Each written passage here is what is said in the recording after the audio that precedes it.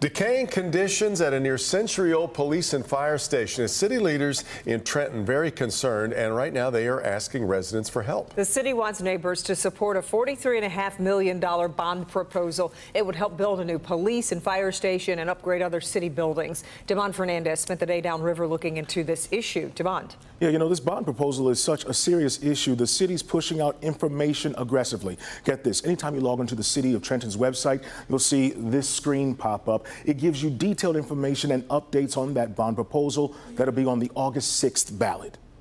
Downriver in the city of Trenton, there's a bond proposal that has some neighbors' attention.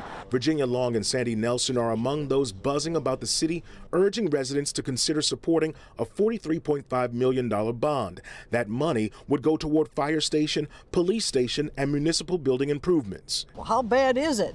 The current public safety building is 97 years old, and according to the city, it's in serious need of updates and repairs. The city of Trenton produced this 4-minute behind-the-scenes video showing the buildings in various stages of decay.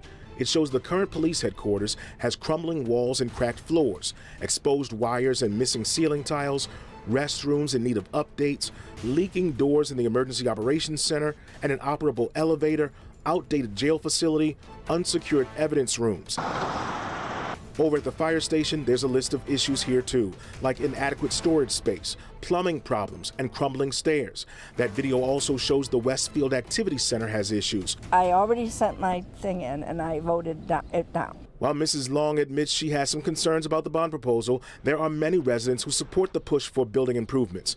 According to the city of Trenton, it would take 30 years to pay off the debt. The average resident's taxes would increase by $16 per month based on a taxable value of $75,000. $15 million would be dedicated for the fire station. $14 million would go toward the police station. The city says due to the age of the current public safety building, it's more cost-effective to build new facilities. The rest of that money would go toward upgrades at other municipal buildings. Would it be better to build or would it be better to tear down and start anew? Bottom line. That's it, bottom line. And according to the city, that police and fire station was built when the population of Trenton was just 4,000 residents. Now, 97 years later, the population sits at 18,000. And many folks believe it's time for some improvements. Yeah, that is a pretty old building. So has the city determined what they're going to do with it? Well, still a work in progress. So far, the city's telling residents it hasn't yet determined what would happen to the building. It could be redeveloped, sold, or even demolished. Now, I want you to know I did contact the city's mayor about this story. He's unavailable until Friday, but we do want to discuss, and he's agreed to discuss this in greater detail. Okay, yeah, Good keep deal. us posted. Yeah. Thanks.